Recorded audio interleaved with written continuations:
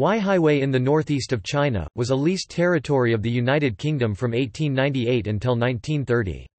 The capital was Port Edward. The leased territory covered 288 square miles (750 square kilometers) and included the walled city of Port Edward, Bay of Weihaiwei, Lukung Dao Island and a mainland area of 72 miles (116 kilometers) of coastline running to a depth of 10 miles (16 kilometers) inland. Together with Lushunkou, Port Arthur, it controlled the entrance to the Gulf of Zhili and, thus, the seaward approaches to Beijing. Background to the British lease. The port of Weihaiwei was the base for the Beiyang Fleet, Northern Seas Fleet during the Qing dynasty. In 1895, the Japanese captured it in the Battle of Weihaiwei, the last major battle of the First Sino-Japanese War. The Japanese withdrew in 1898.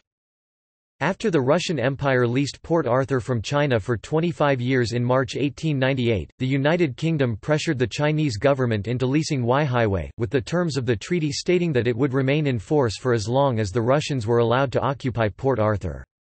The port was primarily used as a summer anchorage for the Royal Navy's China Station and as a health resort. It also served as an occasional port of call for Royal Navy vessels in the Far East, well behind Hong Kong in the south. Other than for military matters, local administration was left under Chinese control, and the port itself remained a free port until 1923. At the start of the Russo-Japanese War, the commander of the Royal Navy's China Station was initially ordered to withdraw his ships from Weihaiwei to avoid Britain being drawn into the conflict. However, fearing that Weihaiwei would be used as a safe haven by the Imperial Russian Navy, the Japanese government successfully pressured the British to return their fleet. During the war, the port was of importance as a telegraph and radio transmission station for correspondence covering the conflict, and was also a source of contraband shipping by blockade runners bringing supplies into Port Arthur. After the Japanese victory over Russia in 1905, Japan took possession of Port Arthur. Britain extended its lease over Weihaiwei for as long as the Japanese occupied Port Arthur. British rule in Weihaiwei. At the beginning of the lease, the territory was administered by a senior naval officer of the Royal Navy, Sir Edward Hobart Seymour.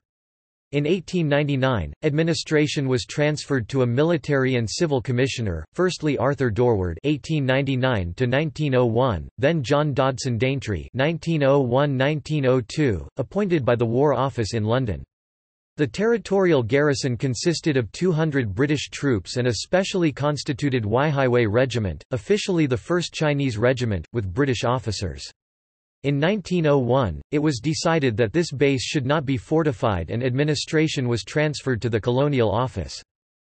A civil commissioner was appointed in February 1902 to administer the territory. The post was held by Sir James Stuart Lockhart until 1921.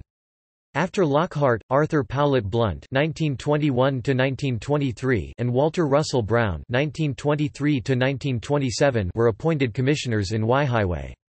The last commissioner was the outstanding sinologist Reginald Fleming Johnston, previously tutor to the last Chinese emperor, who served from 1927 to 1930.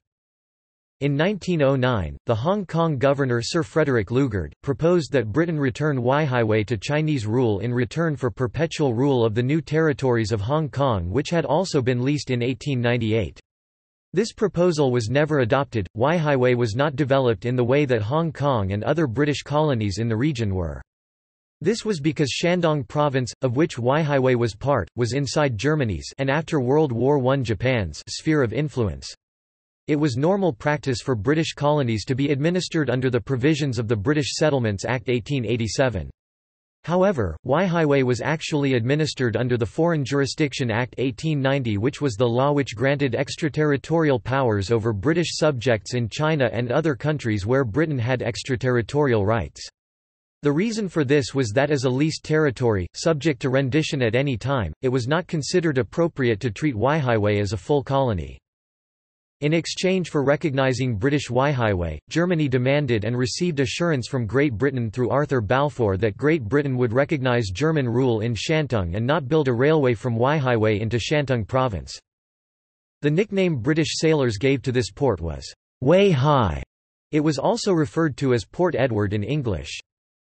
During British rule, residences, hospital, churches, tea houses, sports ground, post office, and naval cemetery were constructed. Postage and currency. No special postage stamps were ever issued for Weihaiwei. Just as in the treaty ports, Hong Kong stamps were used.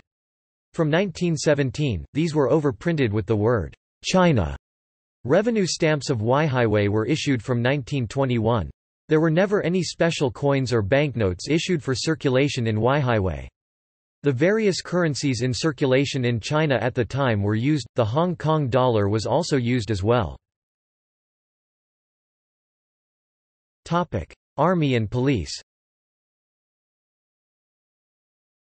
The Weihaiwei Regiment was formed in 1898 with Lieutenant Colonel Hamilton Bower as its first commanding officer and served in the Boxer Rebellion. The regiment was ordered to be totally disbanded in 1906 by Army Order No. 127 of 1906. Some of the soldiers were retained as a permanent police force with 3 British colour sergeants commissioned as police inspectors. In 1910 the police force comprised 3 European inspectors and 55 Chinese constables. Previously the force had comprised 1 Chinese sergeant and 7 constables under a district officer. During World War I the British recruited the Chinese Labour Corps in Weihaiwei to assist the war effort. During the Seamen's Strike of 1922 in Hong Kong, the colonial government sent 2 European police officers to Weihaiwei in September of that year to recruit the first of about 50 Weihaiwei men as Royal Hong Kong Police Constables. After completing 6 months training in Weihaiwei, the recruits were posted to Hong Kong to maintain law and order in March 1923.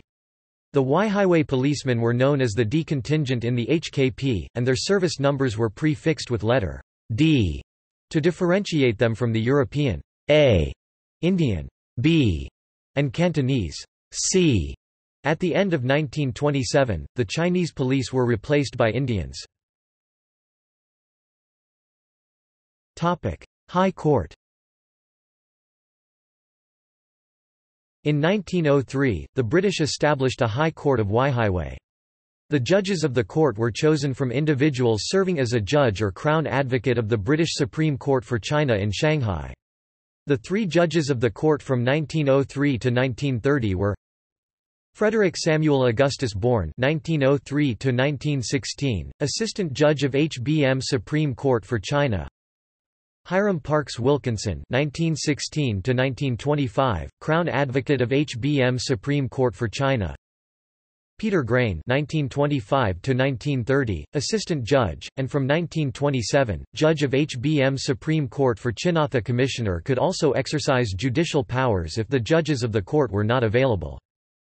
Appeals from the High Court for Weihaiwei could be made to the Hong Kong Supreme Court. It appears that no appeal was ever heard in Hong Kong. Initially, the Crown Advocate for China, Hiram Parks Wilkinson, served as the Crown Advocate for Weihaiwei. When Wilkinson was appointed judge in 1916, Alan Mossop took over as Crown Advocate for Weihaiwei. Mossop later became Crown Advocate for China in 1926. Return of Weihaiwei. Weihaiwei was returned to Chinese rule on 1 October 1930 under the aegis of the final commissioner of Weihaiwei, Sir Reginald Johnston, who previously had been a district officer and a magistrate in Weihaiwei. However, the Chinese government leased the island of Lukung Dao Lugong Island to the Royal Navy for 10 years, coming to an end on of November 1940 following a Japanese military landing on 1 October 1940. See also: China–United Kingdom relations, British Empire. Notes. Further reading. Airlie, Shiona 2010. Thistle and Bamboo, The Life and Times of Sir James Stuart Lockhart. Hong Kong, Hong Kong University Press. ISBN 9789888028924. Atwell, Pamela 1985. British Mandarins and Chinese Reformers. Hong Kong, Oxford University Press. External links. Weihaiwei.